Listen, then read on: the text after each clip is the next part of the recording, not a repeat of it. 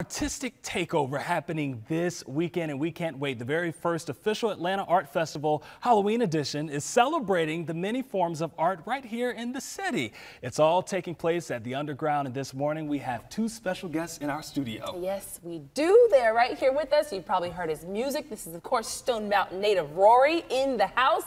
We are also joined with Amber Trammell. Thank you very much. She's actually the founder of the Arts Atlanta and curator of the Atlanta Art Festival. So we'll start off because I know people are wondering, what are we looking at here? So these are going to be three of our artists that will be featured for the show. Yeah. So over here we have Nara Moore. This is Sarah, and then we have Tim Short, who is also helping curate the show. Very cool. Yeah. These are some beautiful art pieces. You know, you get kind of an idea by just looking at it on camera, but man, oh man, it's even better in person. Yeah. So tell us this, you two are going to be hosting this event. What can folks expect? So you're going to find a lot. So we're going to have poetry, we're going to have dance, we're going to have food, we're going to have drinks. You're going to have a display of like 25 artists, as well as performers and DJs. Okay. So a big immersive experience. Nice. Yeah. So Rory, you and Jaden Smith are hosting. Is that right? Yes. You gotta tell us the background of that. How did that come about? You know, really when it comes down to it, he and I have had a great friendship for a while, and when Amber and Ice, you know, approached me speaking about it, you know, saying that we want to do an event that's like, you know, the Art Basel of Atlanta, you know, like something that's going to belong to us. And I just figured that would be a great person that I know that I could reach out to and let him know how important it is.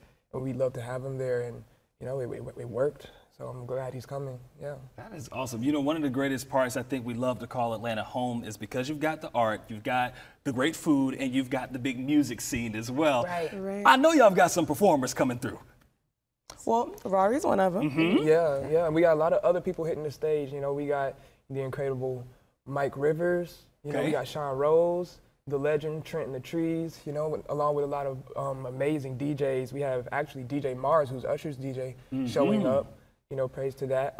Genesis, we have Divine Intervention, and we have DJ Florista and Wi-Fi Daddy. A lot of coming from the underground and from really high places, you know, so it's a really balanced and true representation of Atlanta. Yeah, and I was just thinking, with you and Jaden hosting, kind of put some big names in front of this thing. Do you think that rises to the level of an Art Basel? I think that's really cool that you wanted to compare it to that. Oh yes, for sure, most certainly, and it's the first of many. It's Atlanta's first official, you know, art festival. So you know, we got to do it big. You know?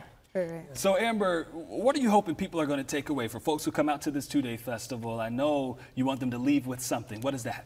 A sense of community within the arts, or feeling a sense of community, feeling welcome, knowing that you now have a one-stop shop to see what's going on artistically within the city. Okay, awesome. Well, that is great, and congrats to you guys for your success in this and for bringing this together. I know it's going to be great.